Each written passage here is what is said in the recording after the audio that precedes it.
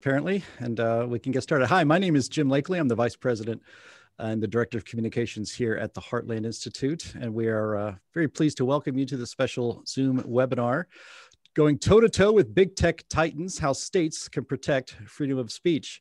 The Heartland Institute's been working with our friends at the Media Research Center in a large coalition to fight for free speech rights online. And that's what we're going to be discussing today. With that, I will actually hand this over to our proper host, and that would be Cameron Schulte, our Director of Government Relations here at the Heartland Institute. Each of these gentlemen are going to be giving their remarks, and then we'll have time for Q&A at the end. I will be monitoring the Q&A, so you can either put it in the Q&A section here in this webinar or in the chat. I'll monitor both, and we'll try to get to as many as we can at the end. With that, take it away, Cameron Schulte. Thanks, Jim. Welcome everybody to our webinar today with Brent Buzzell and James Taylor and myself. I want to take a moment and introduce Mr. Brent Buzzell. He is a lecturer, syndicated columnist, television commentator, debater, marketer, businessman, author, publisher, and activist, and one of the most outspoken and effective national leaders in the conservative movement today. And we're happy to have him with us. He is the founder and president of the Media Research Center. He runs the largest media watchdog organization in America. Since its launch in 1987, the MRC has developed the largest video archive in the world. The popular newsbusters.org blog site, the cnsnews.com internet news service, MRC Business, MRC Culture, and in April of 2014 launched MRC Latino. The MRC has over 650,000 members nationwide with over 12 million fans on Facebook. After Mr. Buzzell speaks, we'll move to James Taylor. James Taylor is an attorney from Syracuse Law. He is the president of the Heartland Institute. And for years prior to that, he headed the Robson Center for Climate Change at the Heartland Institute and speaks nationally and locally on issues and frequently testifies before state legislatures and interest groups on the effects of climate change. So I also am going to, at this point, take a moment and kind of change our run of program and make note that because of Mr. Buzzell's busy schedule, we may have to, if you have questions for him, we'll jump into those questions shortly after he speaks and then move to James. Mr. Buzzell's very busy, of course, and we want to make sure that everybody who took the time to join us this afternoon has a chance to get answers to whatever questions they have. So with that, I'm going to turn it over to Mr. Buzzell. Thank you, Cameron, and thank you, Jim, and thank you, Heartland, for inviting me to speak to you all today.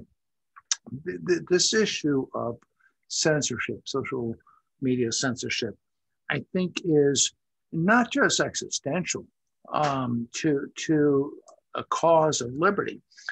I think it's existential to the United States of America herself. What do I mean by that? You can't have a functioning democracy if you can't have freedom of speech. And what you were seeing is that the future of speech, not just in America, but in the world, is through social media.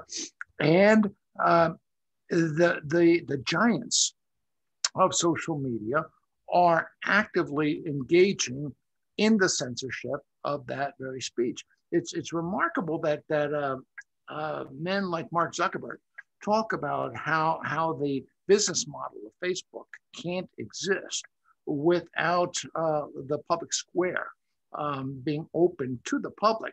Well, what they've done is shut down the public square, and the public increasingly doesn't have access to it. Now, am I exaggerating? Well, facts speak for themselves. You can argue, and we will argue, that big media and social media together stole the 2020 elections. No, I don't mean the stealing it in the way that perhaps the former president brought it up. I mean it from the standpoint of withholding information from the American people. Which information had the American people known about would have dramatically changed the outcome. Just to give you one example of this, conservatives might find this hard to believe given that Fox News was talking about this every single day, or Rush Limbaugh was talking about it every other day. But look, here's the reality. 36% of Joe Biden's voters had no idea of Hunter Biden. 36% of Joe Biden's voters knew nothing about the Hunter Biden scandal. Why is that important? Because 4.6, this is a national survey we took, 4.6% of Biden's voters said they would not have voted for him had they known about the Hunter Biden scandal. If you took that 4.6% number and put it across the electoral landscape, Donald Trump would have won all 5 contested states: Minnesota, Michigan, Georgia, Nevada, and Arizona, I believe they were. Take those numbers, and Donald Trump would have won in a landslide election against Joe Biden. That's how important that censorship of information was. The second big takeaway is that the media, the social media giants, decided they were going to censor the president of the United States of America. If you can censor the president of the United States of America, you can censor anyone. And that is precisely what they have set out to do. Before going into that, just consider who these companies are. These are the largest corporations in the history of man worldwide. These are companies that dominate each one of their industries. They dominate to the extent that companies like Apple have got $1 trillion in cash, so they can buy anything. Amazon, I believe, is now about to become $1 trillion corporation, as is Google. So they can buy anything. You can't compete against them. Whatever they want, they get. And they've taken the position now that if you don't like what they say, they'll simply remove you. And if you are even an organization like Parler, they'll destroy you. So what have they done against the president, former president? 17 major social media sites have now censored the former president of the United States.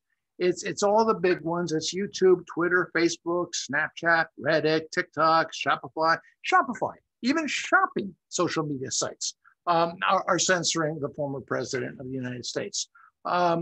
17 companies. Think about this number, and this will put it kind of in perspective.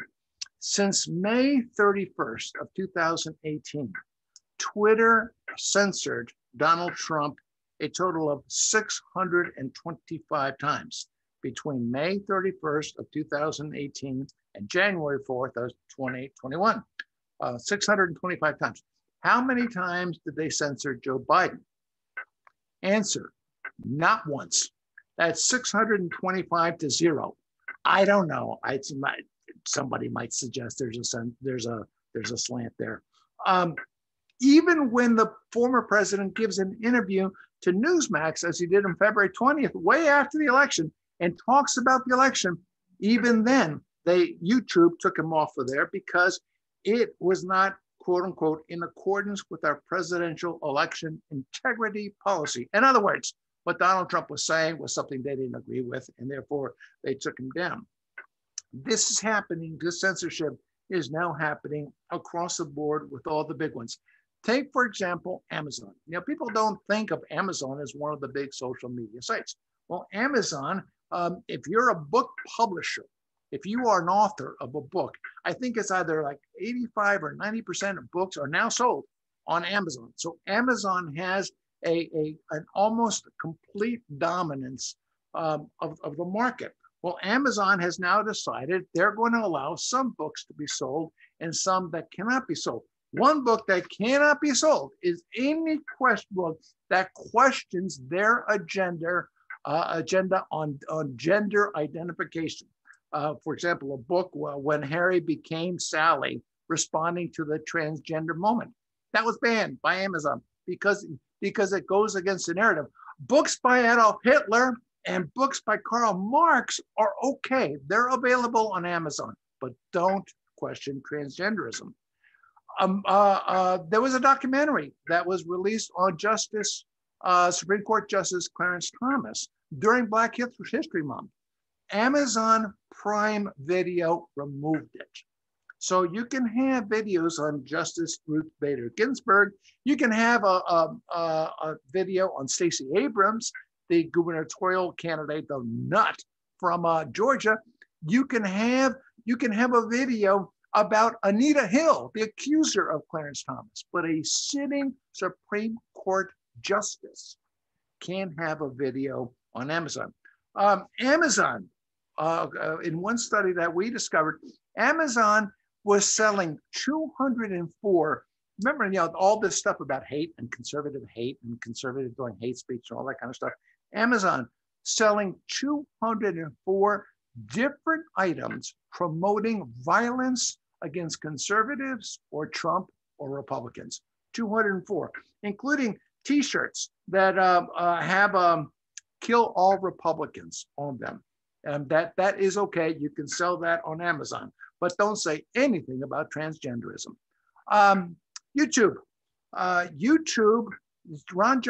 Senator Ron Johnson tweeted in January 27th about how you had two scientists testified under oath in the Senate about COVID. Yet both of them were yanked from YouTube because somehow they weren't telling the truth to YouTube while they were speaking under oath in the Senate. In fact, the CEO of YouTube has boasted about the fact that they have removed 500,000 videos dealing with COVID if they went against the narrative that YouTube wanted, which is to say the World Health Organization. So if you question it, if you have an opinion other than that, you're not allowed to show a video on COVID. As a matter of fact, the former president of the United States, couldn't have his own speech said that he gave at CPAC. That was yanked down from two different sites that carried that speech. Twitter. Twitter continues being Twitter. It is now banning one conservative after another. And in fact, they are saying, people like Steven Crowder are saying that they are being banned and they don't even know why. They're just being taken off. Newt Gingrich was censored because he questioned COVID. He also talked about illegal immigrants. He was taken down from Twitter for that. On and on and on the examples can go. We can give you literally hundreds of examples of what is happening. Conservatives are fighting back now, and there are three different arenas that are being pursued. The first one is Section 230. How in the world these companies, these massive companies, have a protection nobody on this Zoom call has is beyond me. The fact that none of them can be held liable for libeling people. So they can destroy people, and yet nothing can be done because they've got this very sneaky protection under Section 230. So we're moving to get rid of that or to change it so that they are treated like anyone else. The second arena is antitrust legislation. There are now 18 different states that are pursuing antitrust legislation that are saying quite simply, these companies are too powerful. You can't compete against Amazon. You can't compete against Twitter. You can't compete against Facebook. You can't compete against YouTube. The third one is what's happening at your level, at the state level. And that may be the most exciting of them all, because you've got 50 states and more of these states are coming forward with their own solutions to this at the state level, not waiting for Washington, D.C. A final point. Nothing is going to happen in the next 2 to 4 years, or in the next 4 years at least, on the national level against these companies. The Biden administration is chock full of employees, former employees from these companies that are now working for the Biden administration. These companies pour hundreds of millions of dollars into the process. They bought Washington. Guess what? I'm living in a city that's for sale. The highest bidder gets it, and big me, now social media got it. So they own this Congress. They own the White House. Nothing's going to happen until there really is an effort made by serious men and women to stop what is the greatest threat to freedom, I believe, in this nation's history. Those are my comments. Thanks.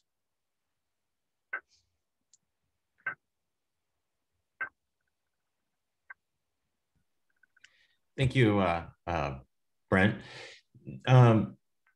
Jim, were there questions? If anybody has questions, throw them in the Q&A or the chat, and we'll get those answered. Let's move on to James. I think we can get to those questions here in a little bit. Okay, very good. So I'll refresh for those that joined late. James Taylor is the president of the Heartland Institute. He's also the director of Heartland's Arthur B. Robinson Center for Climate and Environmental Policy. He is an attorney from Syracuse University. He's been featured on CNN and MSNBC, Fox Business Channel, Fox News Channel, and various other TV and radio outlets across the country. James is going to kind of talk about some of the lay of the landscape on big tech censorship. And when he concludes, I'm going to jump in and kind of talk about what we're seeing in the States and some of the arguments for and against legislative action on this issue. So with that, James, please. All right. Thank you, Cameron. And thank you, Brent and Jim. I would like to jump right to what I think is the most important thing for state legislators and the general public to understand about this issue. Because we have been told this myth over and over again that Section 230 precludes states from passing legislation that would protect people's free speech rights on the internet. That is a myth. Yes, federal law preempts state law where the two conflict, but Section 230 does not give the tech giants, the tech cartel, the right to censor political free speech. Now, this is something that I understand that the tech giants, the tech cartel have been giving a lot of money to a lot of people and a lot of organizations on both sides of the political aisle, really all sides, all parties in the political spectrum. So that is a myth that has been repeated. But if you look at the statute, and that's what you have to do anytime that there is an assertion that a law exists that requires or prevents certain activity, look at the statute. Don't just believe it because, quote, everybody knows this is the case, or I've heard this on the internet or on cable television over and over again. Section 230 is part of the Communications Decency Act of 1996. Let me repeat the title of that because it's important. The Communications Decency Act of 1996. That act specifies that Congress is very concerned about the ability for people to post excessively violent or sexually obscene material on the internet. And whereas Congress wasn't going to prohibit that, Congress was going to say, look, we understand. Of course, keep in mind, back then in 1996, you did not have the tech cartel you have now. We understand that the hosts of internet sites, platforms, social media may wish to prevent sexually obscene or excessively violent material on their websites. We don't want them fearing lawsuits for doing so. So we're going to make this act, we're going to put into place this act that says that if such a platform decides to block sexually obscene or excessively violent content, they can do so and they don't have to fear tort claims for doing so. That is the entirety of the statute. By the way, a couple of things to also keep in mind regarding this statute. I'm going to go to section B3 and I'm going to read verbatim. It is the policy of the United States to encourage the development of technologies which maximize user control over what information is received by individuals, families, and schools who use the internet and other interactive computer services. Again, this section 230 explicitly says the purpose is to maximize user control, not Facebook control, not Google control, not platform control. Now, Under what circumstances or under what justification do the tech giants claim that they have this mandate that they can block anything they want under any circumstances? Well, again, this is the Communications Decency Act. Section C, this is where they claim they have their justification. The title of Section C is, quote, protection for good Samaritan blocking and screening of offensive material. Good Samaritans blocking offensive material. And what it says is that if a provider in good faith, and it emphasizes good faith, so it doesn't say you can do it for any reason whatsoever. You have to have a good faith finding that the protections apply to, it says, no provider or user of an interactive computer service shall be held liable on account of any action taken voluntarily in good faith to restrict access to or availability of material that the provider or user considers to be obscene, lewd, lascivious, filthy, excessively violent, harassing, or otherwise objectionable, whether or not such material is constitutionally protected. Now, that last phrase, or otherwise objectionable, is what the tech giants are hanging their hat on. Keep in mind, it's under a bill that's the Communications Decency Act.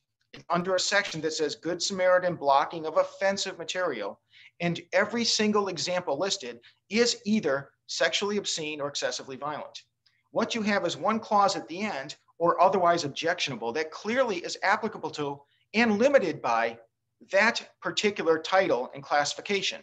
It must be sexually obscene or excessively violent. Otherwise, you do not have the authority. You don't have blanket authority to play God in terms of what you do or don't allow on the internet. And if you had any question about that at all, again, in the preamble here, it says, any action voluntarily taken in good faith. Well, if you have any reason whatsoever that you can cite, good faith is irrelevant. Again, it shows, good faith shows that what Congress was addressing, both in clear intent and the statutory language, is only sexually obscene or excessively violent material. Now, based upon the myth, the tech cartel, through the organizations that they fund, through them putting out papers and statements, and then Fox News or MSNBC or CNN, go anywhere you want across the aisle on cable television, they hear it so much they assume it's true. State legislators need to know it's not true. You have the ability, if you so choose, to put into place legislative causes of action, legislative prohibitions against tech cartels restricting political free speech for the citizens of your state. And if the tech cartel decides that they would like to invoke Section 230, fine, let them show that what they're prohibiting is sexually obscene or excessively violent. Otherwise, they do not have that right. Whether their talking heads say so, whether the public policy organizations they fund say so, whether they themselves say so, it doesn't matter. That is what the law is. It's also important not just for state legislators, but for the general public to understand this, because the more it is repeated over and over again, as if it's a fact that everybody knows it cannot be disputed, the less likely it is for policymakers, the courts, and very importantly, the court of public opinion to understand that, yes, we do have the right to insist that we can speak freely, especially on political topics and cultural topics on the internet. Now, I'd like to touch on one other point before turning it over to Q&A, but that's the one I want people to remember, especially state legislators. Don't be cowed and bullied into thinking you can't institute a cause of action, because you can. And federal law does not block it. Section 230 does not block it. Now, at the Heartland Institute, we believe in promoting, developing, discovering free market solutions to societal problems. And for me, the default position is can, does, will, would free market solve a problem? And if we can find that, then of course that's where we should go. In this case, although it offended me over and over and over again to see public figures, to see elected officials being banned from presenting information in their view to constituents, even more so, seeing common citizens who don't have access to their own website or don't have access to speaking on cable news, common citizens being banned from sharing their political views on Facebook or Twitter or elsewhere. As much as that offended me, I still thought, well, hey, this is a problem. The market will solve it. Somebody else will see that there's a market for this and they can build another. They can build a competitor to Facebook. They can build a competitor to Twitter. Parler did that. And it's not that everybody in this country can go out and build a competitor to Twitter and Facebook. It takes a tremendous amount of money, resources, resolve, action. Very few people can do it. I still trusted the market. The market succeeded. Parler was built. Parler was put online. And then the tech cartel destroyed it. Absolutely destroyed it. Parler may or may not be able to come back in some way, shape, or form. But that shows us that in this case, we don't have a free market. Keep in mind that these corporations, Facebook, Twitter, et cetera, exist only because they take advantage of corporate law, which allows them to consolidate their resources, to grow as large as they have, to have these protections that they have. Keep in mind that Section 230 is itself an abrogation of the market in common law. When the tech cartel says free markets should decide, they're fighting against tech. They're fighting against free markets each and every day. Anytime they rely on Section 230, they are relying on something that is not a free market mechanism. And of course, 230 had good intentions. Excessively violent, lewd, lascivious, obscene material, allowing people to say, hey, if I'm hosting a platform, I don't want this on my platform.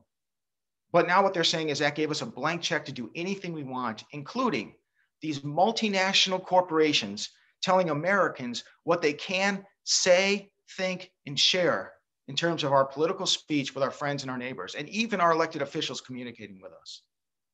That to me is a huge problem. And when the market stepped in to try and solve it, the cartel smashed it. So it's my hope that state legislators that are watching this, people throughout the country who are watching this, we're powerless only if we allow ourselves to be powerless. But we can step in, we can take action. And I hope that we'll do so that our free speech rights, which are the first and foremost rights that we must cherish and protect in this country, will continue to be protected, even against multinational tech cartels. So thank you for being here, and I'm happy to take questions, as I am sure Brent is. Thank you very much, James. We actually have some pretty good questions that are getting lined up here, and some of them have to do with what Brent just said. Some has to do with what you just said, James, and a few of them actually have related to what Cameron Schulte, our Director of Government Relations at the Heartland Institute, is here to talk about as well. And that is part of the title of this webinar, which is what the states can do to fight for free speech rights online. So, Cameron, we're ready for you. Great, thanks, Jim. I'll be brief because James and Brent did such a great job, but I'm going to share my screen. I just have some things I wanted to share with the people who are watching at home, and I may or may not get to some of the questions that have piled up, but I kind of wanted to go through what we're seeing in the states and what some of the legislators out there have been working on. So anyway, quick introduction. My name is Cameron Schulte. I'm the Director of Government Relations at the Heartland Institute. Right now, we are seeing, well, actually, let me back up real quick. I'm actually in Tennessee today and through Wednesday in Tennessee, away from the home office in Arlington Heights, because tomorrow and Wednesday, again, I'm testifying on legislation on this very issue, both tomorrow and Wednesday. So where we're at is there are currently 28 states looking at about 47 bills or resolutions related to this issue. Here's a map, if you guys can see it. As you can see, Tennessee's leading the charge. They've got I think they've got about 6 bills looking at this issue. Florida, Kentucky, Missouri, with several different approaches. Texas just unveiled a bill. So anyway, these are all the states that are looking at this issue and looking to rein in big tech.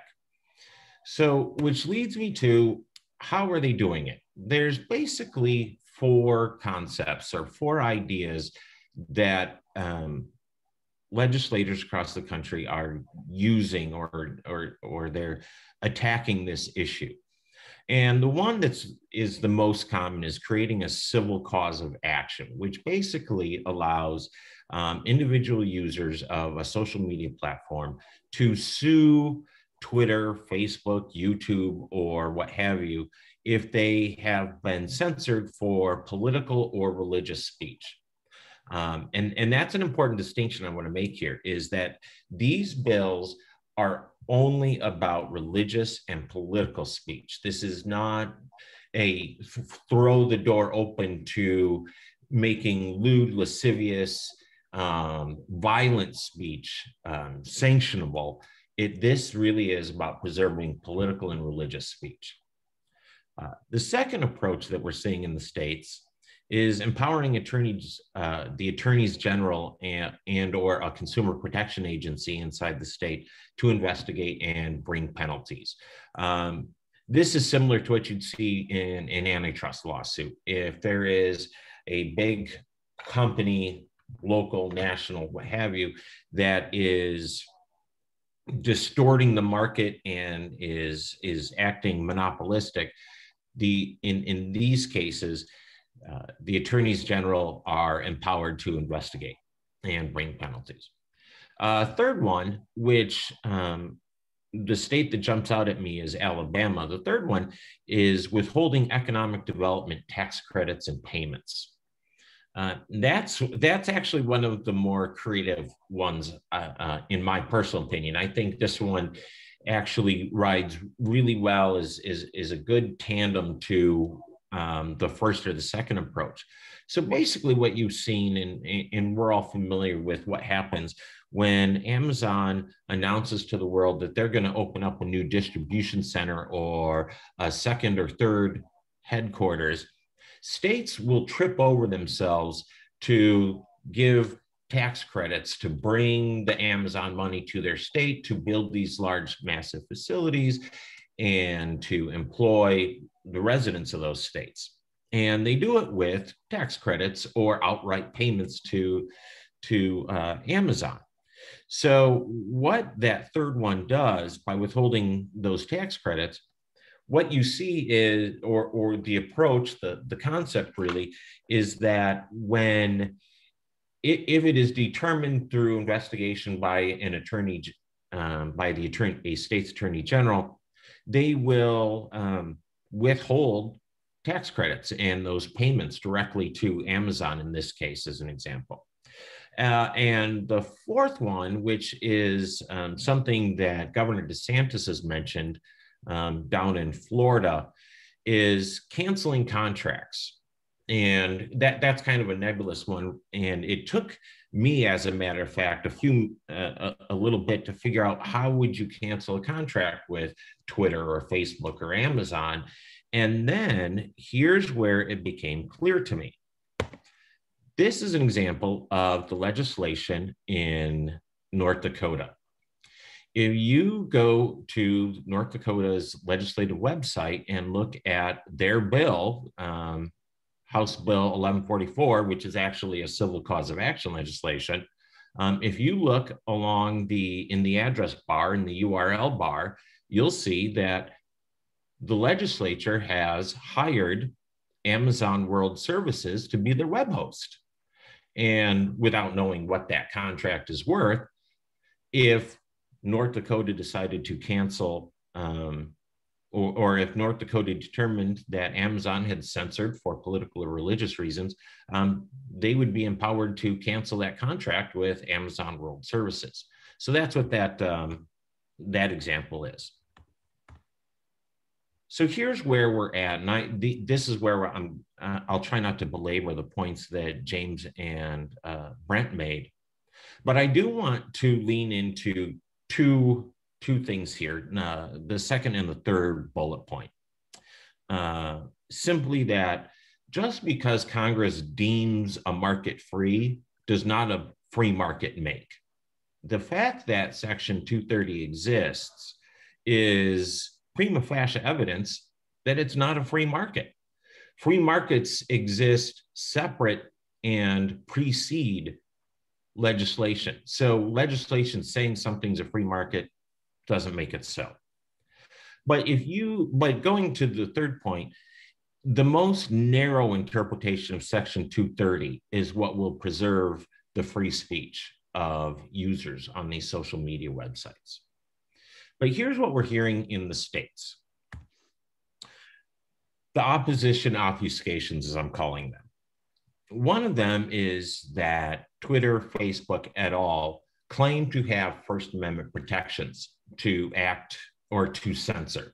But this goes back to the point that they have First Amendment protections insofar by what has been granted to them in Section 230.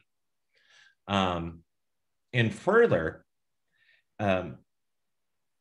Section 230 makes big tech curators of content, not publishers of content.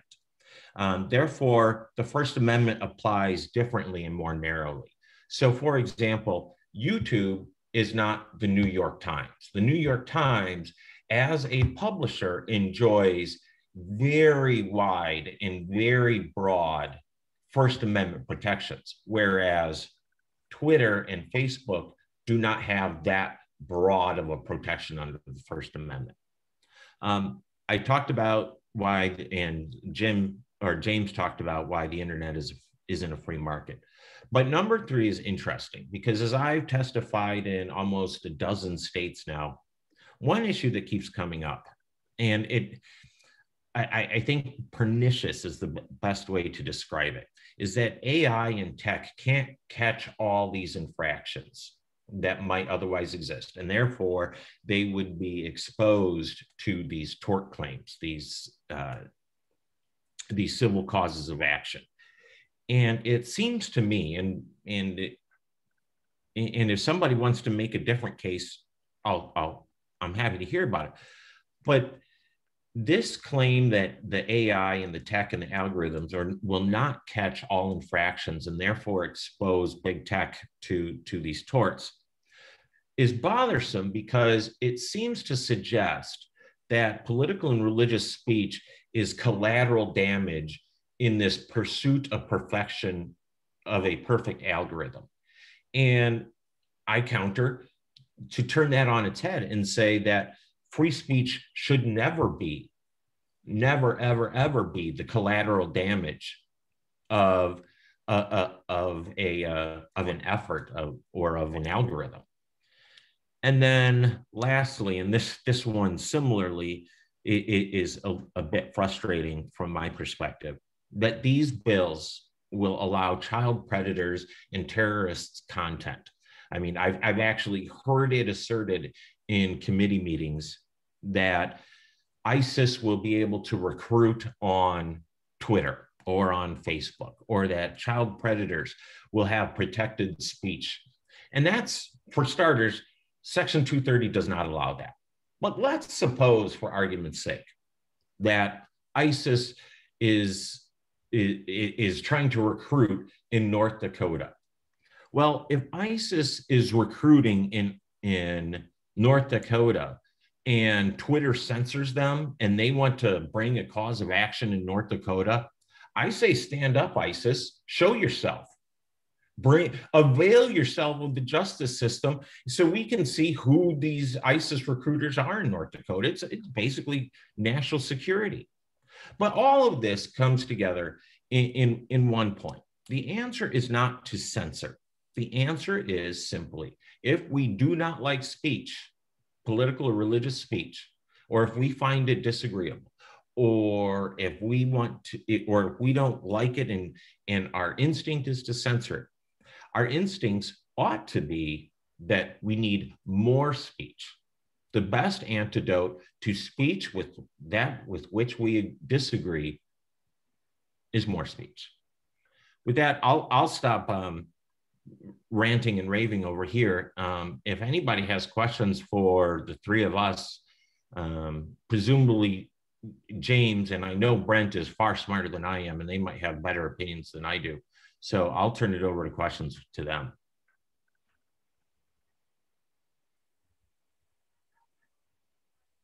Okay, we actually have some questions here. Cameron, if you want to stop sharing your screen, that'd be great. Get everybody back up on here. One of the early questions here we got, gentlemen, was, and I think it's a good one, you know, and I'll just put it in a little bit of context, just the idea that, you know, Brent, you and the Heartland Institute and what is it, 70 other organizations are part of this Free Speech Alliance, and then we're fighting back on this, you know, together and bringing attention to it. But, you know, one person who watches this happening on Twitter or or they used to have an account on Parler, or they're on Facebook and they see that they're not, they're being suppressed, or they're trying to monetize their YouTube page and that's not being allowed either, all based on their point of view. What is it that the average citizen can do right now to fight back against this online censorship by these, as James Taylor calls them, the big tech cartel? Well, I think there are several things that we can look at. I said that nothing's going to pass in Congress in the next 4 years. Republicans could capture the House and capture the Senate, but the administration, the White House, is going to veto anything that they attempt to do. That doesn't mean you don't agitate. That doesn't mean you don't set the table to do something if the left is replaced on Capitol Hill. You can look at various suggestions on Section 230. I thought that Cameron had a lot of interesting things and very smart things to say about it. There are those who agitate about taking away Section 230 completely. There are those who, like the American Principles Project, that have suggested a more targeted approach on it to look at the egregious behavior and to target those major corporations, but to give a fighting chance to those that would challenge the Titans on it. Free speech is never was an open-ended proposition. You can't yell fire in the movie theater. You can't drop the F-bomb in your license plate. But within those very, very defined specific exceptions of it, promoting terrorists is something you can't do and you shouldn't be allowed to do. Promoting egregious violent behavior is something you can't do. Pedophilia is something you can't do. But those are very, very specific exceptions to the rule. Everything else should be allowed, and the public should be agitating with their representatives on Capitol Hill. Do something about this. Look at these companies. This is something where interestingly enough, you're starting to see a bit of a left-right alliance starting to take place on antitrust legislation. You've got the Ted Cruz's of the world that are saying these companies are too powerful. You've got the Elizabeth Warrens that are saying these companies are too rich. Well, I think it's one and the same thing. In fact, all I care about is competition. Or should you be allowed to compete? And as James pointed out, as Cameron's pointed out, they destroy you if you try to compete. So you've got to break them up. I want to make one final point on this, because this is very, very important. These companies are chartered in the United States. They do not see themselves as American companies. Note, you'll never hear them talk about themselves as an American company. It's always a community. What does community mean? Community means that they're going to listen to the world, and they're looking at specifically the European model, not the American model. We believe in the Constitution. We put freedom over virtue. The European model puts virtue over freedom. Now, virtue is what they define to be virtue. And therefore, they really do see this as a virtuous thing to try to destroy Donald Trump, to try to destroy the Heartland Institute, to try to destroy the conservative movement. They see this as a virtuous thing, as a good thing. They don't believe in the Constitution, meaning they don't believe in the First Amendment. They don't believe in the Second Amendment. But the other thing I was saying, and I'll stop it with this. If you recall what happened 2 years ago with the Covington kid, that teenage boy who went to the Right to Life march and was so viciously maligned in the press, so much so that his attorney got apparently a very handsome settlement from CNN. Now, what entity did more damage to him? CNN or Facebook? CNN or Twitter? CNN or YouTube? CNN, and the one we haven't mentioned so far, which is the most powerful one of them all, Google. Which one did greater damage? Well, these social media sites did 1,000 times as much damage to this kid and his reputation as did CNN. If CNN had to pay a handsome settlement, can you imagine what Facebook would have had to pay, what Twitter, Google, YouTube, what those companies would have had to pay had this kid had the right to take them to court for slander? That's why they're fighting with everything they've got. That's why they're dropping tens of millions of dollars into Washington, D.C., buying as many lobbyists as they can. Watch the conservatives that are being bought. Watch the conservatives that are taking money from these companies. It's disgraceful that they're doing that, but that's what these companies do when they've got the money that they've got. So the other thing that I would do is prepare a whole bunch of lawsuits. How about that? That'll do. If I can add also, we at the Heartland Institute published just recently 6 principles for state legislators seeking to protect free speech on social media platforms. Read that, share that with your legislators, because again, it is a myth that federal law preempts the states from creating legislative causes of action.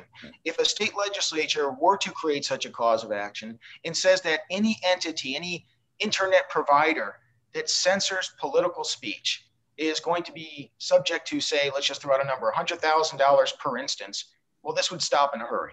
And the notion that the federal law preempts it simply doesn't exist. In the comments, some of the folks who, go ahead, Brent. I'm sorry, I just meant to once, to the question that was asked, follow the lead of Heartland, much more so than the Media Research Center, because I think the quickest action is going to be at the state level. So organizations like Heartland really have their thumb on the pulse of things. Yeah, and thanks for that endorsement. And I think we do. And I think that the states can act and they should act. Yes. So another question. I've seen, just I can quickly address something, because I've seen it. Maybe it would be calling on them anyway. I've seen in the comments or the questions a couple of notes about, well, why shouldn't this entity be able to exercise its free speech rights? Well, keep in mind, Facebook and Twitter do not exist in a free market in a natural state of things. They exist because of corporation law that has bestowed certain protections and certain privileges on corporations. These aren't individuals. These are conglomerations. These are groups. These are profit-making enterprises. Now, if we decide that they still have free speech rights, the free speech right to shut someone else down, to silence someone else's speech, is not a free speech right. They have a free speech right to give their own opinions. But free speech doesn't mean that I can tell my neighbor that I can forcibly prevent him from speaking. And in this case, what you have, this isn't 1776 where we have a town square and people share their opinions. The overwhelming manner in which people not only do, but even can share their thoughts these days is on the internet. That's pretty much the only way people are out there sharing thoughts, political thoughts, with their friends, with their neighbors, with people around the state, with people around the country. And we're talking about a corporate entity shutting down free speech. Because they disagree with that speech, they're going to shut it down and nobody else can say it. Folks, our free speech rights trump anything else. They certainly trump a corporation's right, as they say, well, why can't they go out and do what they want and try and make a profit? They're already operating outside of free markets, but most importantly, shutting down someone else's speech, that is simply we cannot tolerate in this country. And I suspect that anybody who's really making that point is probably receiving a good amount of money from these corporations in the process of making that argument. Right. I mean, it's a matter of what Section 230 allows or doesn't allow, and whether you're treated as a publisher or as a platform. And it's kind of like, I'm reminded of Jon Stewart when he was in his heyday. He'd be clown nose on and clown nose off. Like, oh, I'm just a comedian, so what I'm saying doesn't really matter. But but it's really important. You should pay attention and get your news from me. And it seems to me the big tech companies are trying to have it both ways as well. We're a platform when it serves us well, but we're a publisher when we feel like taking something off and putting something else back on. And, there's lots of different views on this. The first thing I think of is, Section 230, we don't have to repeal it. How about we try enforcing it? How about trying to make sure that these principles, as we've discussed often in this webinar, is that, it has to be a good faith effort, and you can't just silence somebody because you disagree with their politics. And that is obviously what has been happening since somebody that didn't like got elected to the White House. Let's just put it that way. We have a question. One of the questions from people here in the watching this webinar is whether they will be recording of this. And yes, we are recording this. We'll be placing it on Heartland Institute's YouTube page. Media Research Center may do it themselves. Maybe if we both do it, Brent, they can't block both of us, or maybe they will. It'll be even bigger news. But everybody that's on this webinar also will be getting an email with the link so that they can share it with their friends as well after that. Another question here in the time that we have left. Are there any attorneys in touch with state legislators to make them aware of what's happening here? As a taxpayer, I do my part, but feel it doesn't have any teeth in it. If an organization were to contact elected officials, I would hope it would carry some more weight. Any comment on that, Cameron, or anyone else here on the group? Yeah, I'll jump in real quick. So as I noted when I first started speaking, I'm in Nashville today, tomorrow, and Wednesday, talking to legislators, letting them know that this issue is out there. They're having committee hearings on legislation, and I'm speaking with them in the same way that I'm speaking with you. Last week, I was in, I've lost track where I was. I was in Bismarck, North Dakota last week, and I was in Montana before that, and Wyoming before that, and I've testified in Iowa and Missouri, and I'm going to keep going around and be Johnny Appleseed on big tech censorship on this issue, because it's that important to the Heartland and to the Media Research Center. I'm not an Cameron, attorney. you're being modest. I think it's important to point out, Cameron Schulte and his team, they have been directly communicating with state legislators, I believe in all 50 states. If it's not all 50, it's pretty darn close. And so what we're doing at Heartland is we're making sure, not just by, I think it's fantastic we published our 6 principles document. I hope legislators will read it, but we're not just publishing things and hoping people will read them. Cameron Schulte and his team are in direct communications, traveling face-to-face, in-person, Zoom meetings, telephone conversations, et cetera, and letting them know that you do have the power to do this. Don't be talked into thinking that there is absolute federal preemption that does not exist. But yeah, we're working really hard face to face to make sure state legislators know all of the arrows that they have available in their quiver. Cameron, you're doing a great job. Thank you. All right, terrific. Hey, Brent, I wonder if you might be able to address this head on. Steve Del Bianco had a couple questions here. One of them was, it's basically about the First Amendment. He says that the First Amendment is what empowers big tech to censor whatever they want. Section 230 is just about lawsuits for hosting or removing user posts. Can you please explain how states can force social media to carry speech that they don't want, given the First Amendment? And as a bit of a follow-up, he says that the New York Times is a corporation and they enjoy First Amendment protection against these state laws that you guys are advocating. So Brent, I wonder if you might be able to address that. Well, I don't want to address, because I'm not an expert on state okay. law, on how it's done. But the New York Times is held liable for statements that could come on its site. It's a publisher. And there's no reason whatsoever that Facebook or Twitter or Google or YouTube should be held to a different standard than the New York Times. You know, what is it that they're afraid of? If they were, in fact, platforms, they would never be held liable for this. If they allowed, as Cameron said, if they allowed as much speech as possible on there with the very, very specific limits that you have on there, if they allowed everything else, we wouldn't be having this discussion. We have to understand just how powerful these people are, but I think more so understand what a threat these people are. The 2008 presidential campaign was decided by Facebook with Obama. The 2012 presidential campaign was decided by Facebook, Obama. The 2016 presidential campaign was decided by Twitter, Trump. The 2020 campaign was decided by all of them, refusing to allow Trump to have a voice. That's how powerful they are. They can decide who the president of the United States will be by deciding who will and who won't be allowed to it. They're more powerful than the New York Times. And I'd like to add that really what it comes down to is this. In our society, should we have a society where a few multinational corporations can aggregate this power and then tell Americans that you can't share your political views with each other, that they can shut down our free speech? This isn't their free speech. They're shutting down our free speech. And these aren't individuals. These aren't small mom and pop operations where you can compete with them. And when Parler tried to compete with them, they shut them down. They destroyed them. To say that we as Americans should not be able to communicate our political beliefs with each other, that our elected officials cannot communicate with us because of some notion of giant corporation free speech. I mean, come on, who's paying you, Stephen? That's just crazy. I think maybe 1%, maybe 0.1% of people in this country might actually be more concerned about, and think it's more important to safeguard a giant international corporation's ability to shoot down our ability to speak with each other than to side with the people's right to speech. I'm sorry, this is a democracy. We have to be able to share ideas.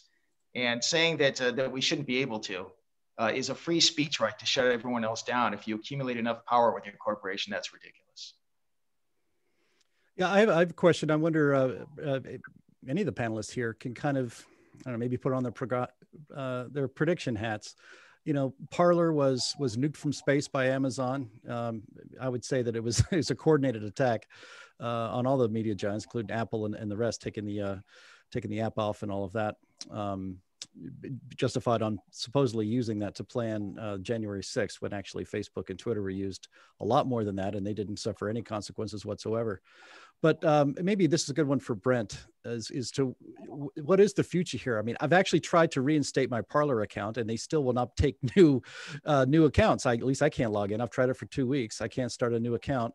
You know, it seems like there have been real backing, real attempts to try to, as they say, if you don't like it, make your own Facebook, make your own Twitter. We've tried, and then it gets destroyed. So what is the future here? Brent, do you think people are just going to start unplugging from some of these social media giants and basically voting with their feet? And will that actually have any difference? How is this all going to work out? Is big tech going to be made to respect the free speech rights of all Americans, not just Americans that they personally agree with? Only when they're brought to heel. They will never do it of their own accord. They've tasted power, and boy, does it taste nice. They were able to take out the president of the United States of America. You don't think that didn't go to their head? Look at issues. The right to life movement. The right to life movement. Oops, there's my phone. There you go. The right to life movement is in jeopardy, in the sense that if you can't have a conversation with the American people, your organization, your movement no longer is going to exist. If the only thing you hear is the righteousness of the abortion industry, of the goodness of Planned Parenthood, if that's all you hear, then the right to life movement is going to be destroyed. The pro-abortionists at big tech love this. They're not going to give this up, not until one of these three things makes them do it. Either they're broken up and competition is allowed, Section 230 is amended so that they no longer can have the protections they don't deserve, or at the state level, actions are taken. Look, all you need is 2 or 3 states to be successful, and every other state's going to follow with what those states did. So it could be a come to Jesus moment for these people in big tech.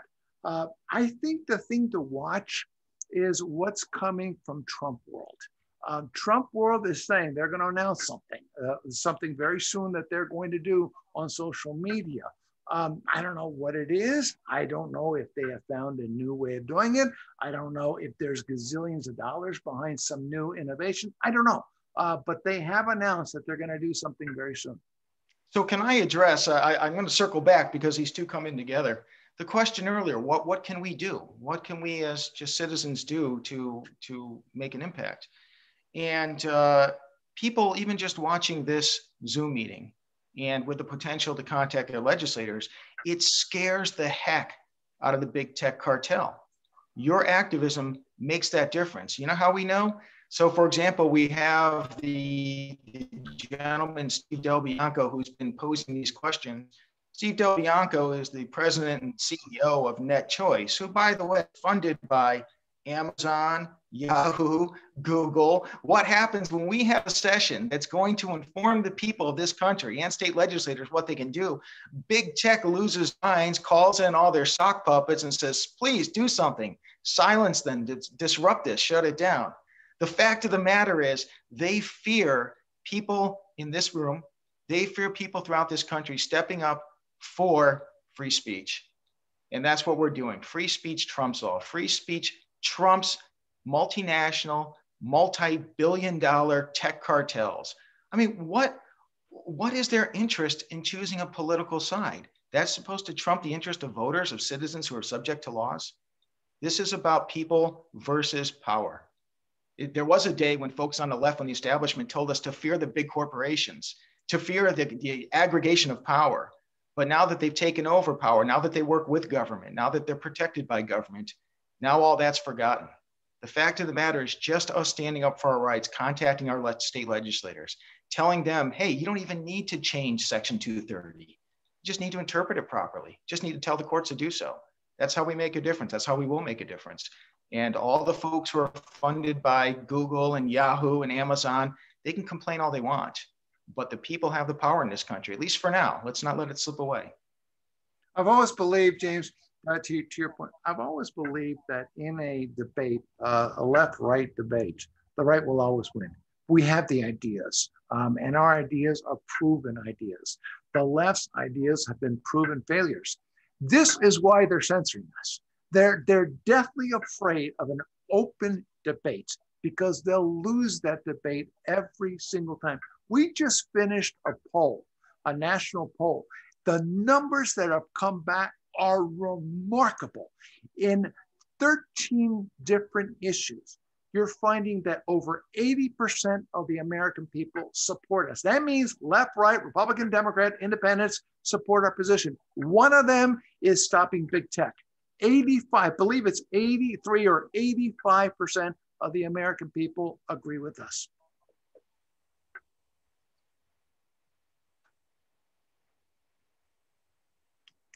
Jim, you're on mute still. Goodness gracious. All right. If I wasn't on mute one time during this webinar, we didn't do it right, I guess. I want to thank everybody for being here and taking time out of your afternoon to spend an hour with us and with the wonderful Brent Bozell from the Media Research Center, from Cameron Schulte, the Heartland Institute's Director of Government Relations, our President, James Taylor, and myself, Jim Lakely, Vice President and Director of Communications. Just a reminder that this whole webinar has been recorded and will be posted on YouTube. Everyone that's been here will get an email with a link to it. We hope you will share with your friends. Go ahead. Try to put it on Facebook. Let's see how long it stays up there. And we thank you for this, and we'll be in touch with you with even more great webinars like this about promoting freedom, not just in the digital space, but in real life as well. Thanks you for joining us. We'll see you next time. Thank you. Thank you.